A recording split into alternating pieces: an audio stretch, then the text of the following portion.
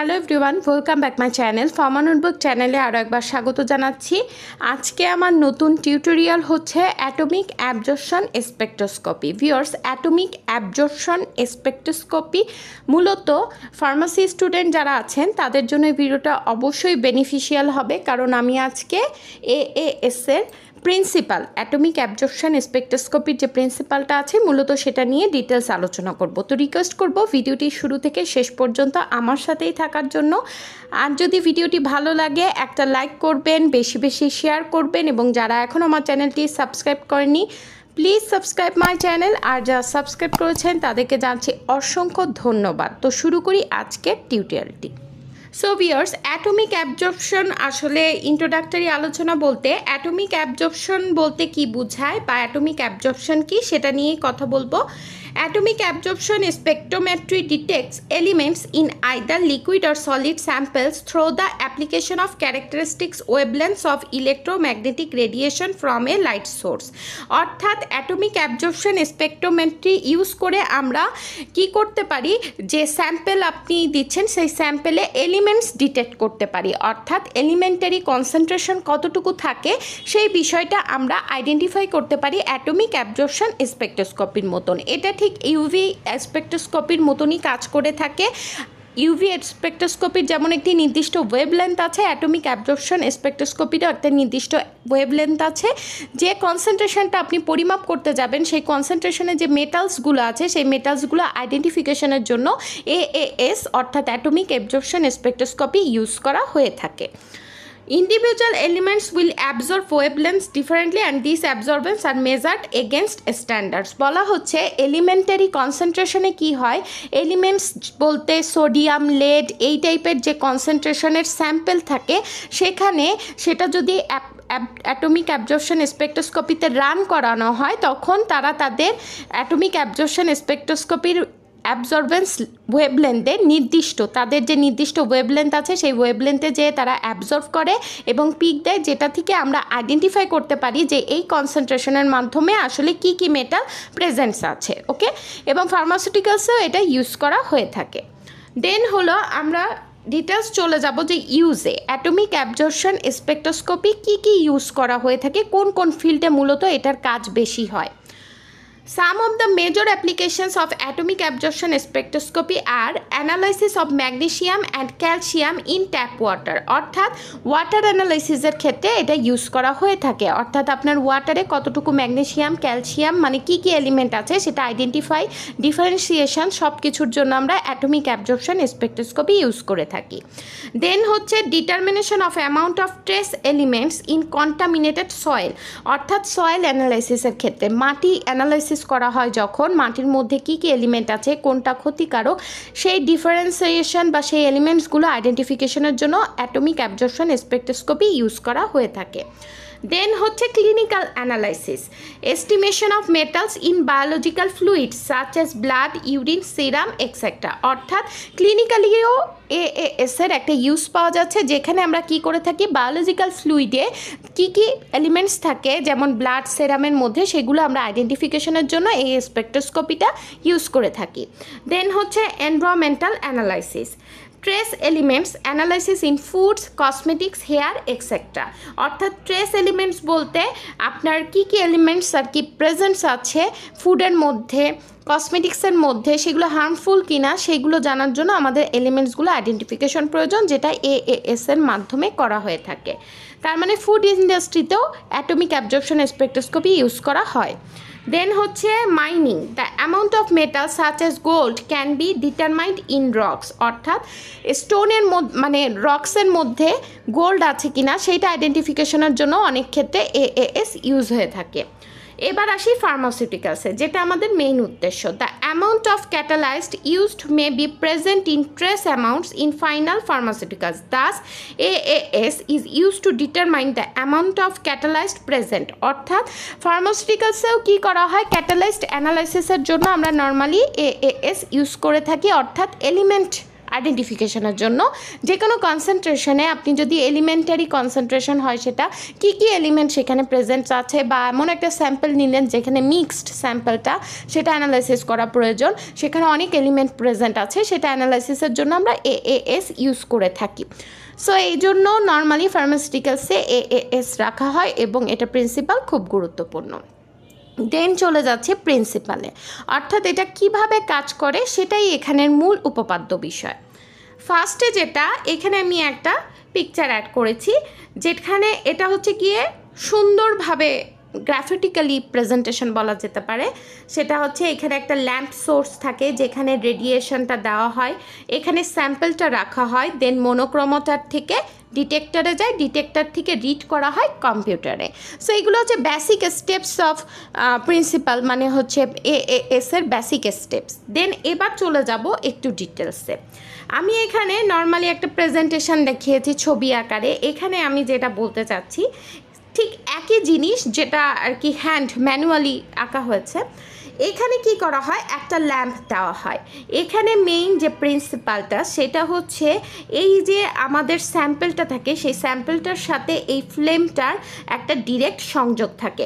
মূলত AAS কাজ করে স্যাম্পলটাকে আমরা যে স্যাম্পলটা ধরে নিলাম আমরা একটা লিকুইড হোক সলিড হোক, যে স্যাম্পলটা আমরা রান করব অ্যাটমিক অ্যাবজর্পশন স্পেকট্রোস্কপিতে, সেই স্যাম্পলটা ডিরেক্টলি যখন অ্যাটমিক অ্যাবজর্পশন স্পেকট্রোস্কপিতে যাবে তখন কিন্তু স্যাম্পলটা ডিরেক্টলি এই চেম্বারে যাবে। অর্থাৎ এই সেকেন্ড পার্টে যেটাকে আমরা বলছি স্যাম্পলের এই যে সেকেন্ড পার্ট, এখানে একটা সোর্স থাকে ফ্লেমের, ফ্লেম বলতে এখানে একটা ফ্লেমে বলতে যে অগ্নিশিখা এরকম টাইপের একটা কম্পাউন্ড থাকে, যেটা কিনা স্যাম্পলকে আগে ফ্রি রেডিক্যালসে পরিণত করে।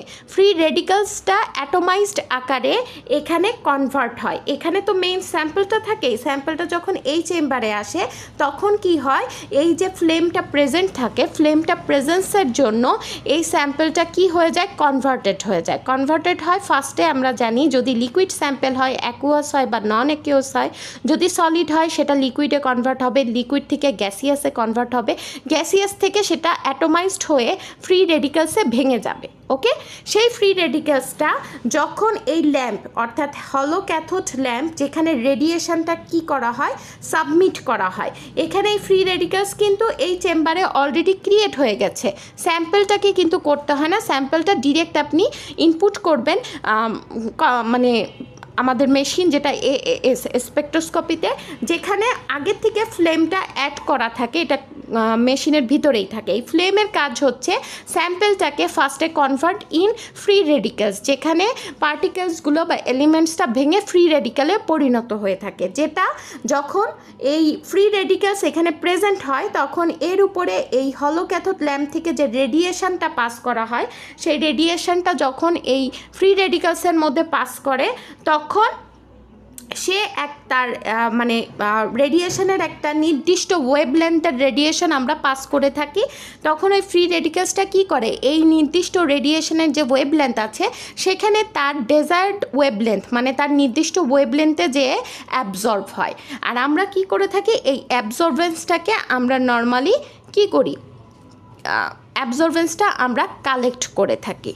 ওকে, সো এখানে আরও একটা কথা বলা হয়ে থাকে, এই যে ফ্রি রেডিক্যালসটা মূলত কি হয়, যে আপনার ফার্স্টে যেটা হয় যে সলিড থাকলে সেটা লিকুইডে কনভার্ট হয়, লিকুইড থেকে গ্যাসিয়াস হয়, দেন হচ্ছে সে কি করবে, আপনার মানে অ্যাটোমাইজড হয়ে ফ্রি রেডিক্যালসে কি হবে, ফ্রি রেডিক্যালসে ডিভাইড হবে, হওয়ার পরে যখন রেডিয়েশনের সংস্পর্শে আসবে তখন এই ফ্রি রেডিক্যালসটা উত্তপ্ত হয়ে এক্সাইটেড স্টেটে চলে যাবে। এক্সাইটেড স্টেটে যখন যাবে তখন সে নির্দিষ্ট ওয়েভলেন্থে অ্যাবজর্ব হবে এবং আমরা এই অ্যাবজর্বেন্সটাকে মেজার করে বলতে পারবো যে এখানে আসলে এই এলিমেন্টের উপাদান প্রেজেন্ট রয়েছে বা এই এলিমেন্টস প্রেজেন্টস আছে। আমি আবারও বলছি যে ফ্রি রেডিক্যালসটা কি হয়, রেডিয়েশনের সংস্পর্শে সংস্পর্শে আসার ফলে সে এক্সাইটেড হয়ে যায়, অর্থাৎ উত্তপ্ত হয়ে যায়। যখন এক্সাইটেড হয়ে যায় তখন গ্রাউন্ড স্টেট থেকে সে চলে যায় এক্সাইটেড স্টেটে।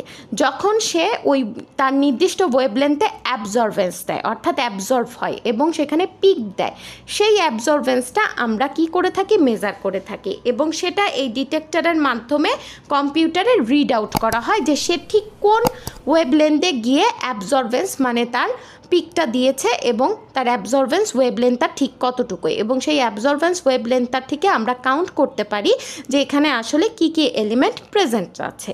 তো ভিউয়ার্স, মূলত এই প্রিন্সিপালের উপরই কিন্তু এটাই হচ্ছে main working principal of atomic absorption spectroscopy.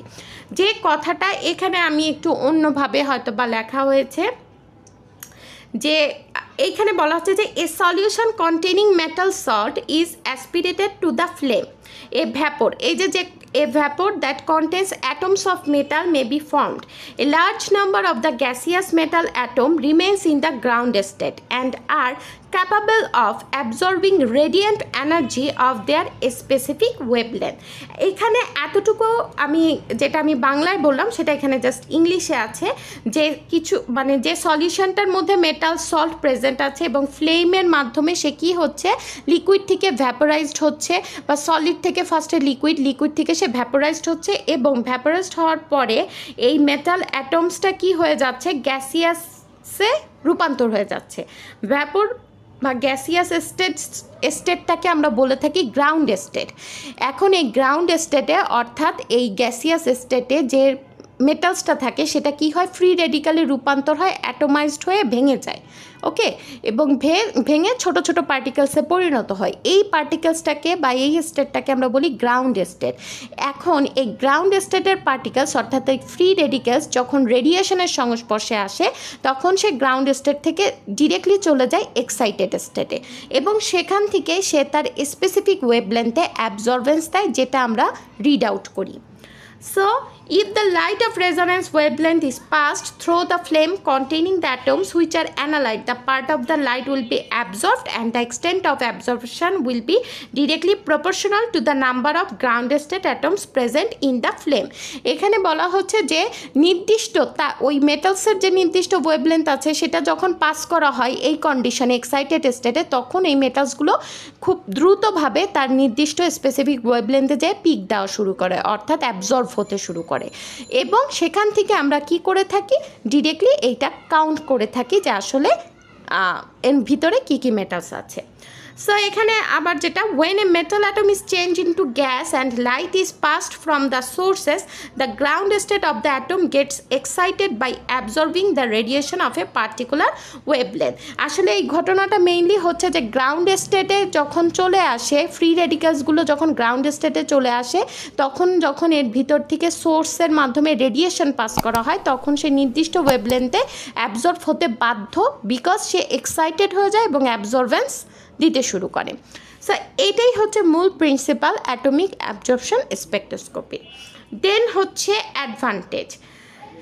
Atomic absorption স্পেকট্রোস্কোপির advantage কি? First of all, easy to use, এটা অনেক chip rate, rapid in action, অর্থাৎ অনেক র্যাপিডলি কাজ করতে পারে। গ্রেটার সেন্সিটিভিটি, অর্থাৎ greater amounts atom you can analysis. Then efficient অ্যাটোমাইজেশন করার মানে ফ্লেমের মাধ্যমে মানে অ্যাটোমাইজেশনের ক্যাপাসিটিটাও অনেক বেশি, বা অ্যাটোমাইজেশনের পাওয়ারটা অনেক বেশি, অর্থাৎ যে কোনো কম্পাউন্ড তারা অ্যাটোমাইজেশন করতে পারে। Even small quantities of the sample can be analysed, এমনকি স্মল কোয়ান্টিটিসের স্যাম্পেলও তারা অ্যানালাইসিস করতে পারে। Samples either in solid or slurry or solution from can be analysed. এখানে বলা হচ্ছে যে এর মাধ্যমে, অর্থাৎ অ্যাটমিক অ্যাবজর্পশন স্পেকট্রোস্কোপির মাধ্যমে আপনি সলিড হোক, লিকুইড হোক বা স্লারির মতন, অর্থাৎ যেগুলো অনেক স্টিকি কম্পাউন্ড হয় সেগুলোও আমরা অ্যানালাইসিস করতে পারবো, অর্থাৎ যে কোনো ফর্মের কম্পাউন্ডকে অ্যানালাইসিস করা possible in use of AAS, ওকে। দেন হচ্ছে ডিসঅ্যাডভান্টেজ। এটার অ্যাডভান্টেজ কি? Fails to detect non metals, অর্থাৎ এটার মাধ্যমে আপনি শুধু মেটালই আইডেন্টিফাই করতে পারবেন, নন মেটালসগুলো আইডেন্টিফাই করতে পারবেন না। সিমুলটেনিয়াসলি analysis of elements is not possible, অর্থাৎ মানে আপনি যদি বারবার এটা দিয়ে মানে একদম মানে সারাদিন ধরে অ্যানালাইসিস করা সম্ভব না, এটা অতটা পসিবল না। দেন হচ্ছে only able to detect 70 elements excluding earth metals, বলা হচ্ছে যে মাত্র 70টা এলিমেন্টস আপনি অ্যানালাইসিস করতে পারবেন এবং আর্থ মেটালসই শুধুমাত্র অ্যানালাইসিস করা possible by using atomic absorption spectroscopy. তো ভিউয়ার্স, আজকে আমার কাছে এতটুকুই। পরবর্তী ভিডিও দেখা আমন্ত্রণ হলো। Thanks for watching.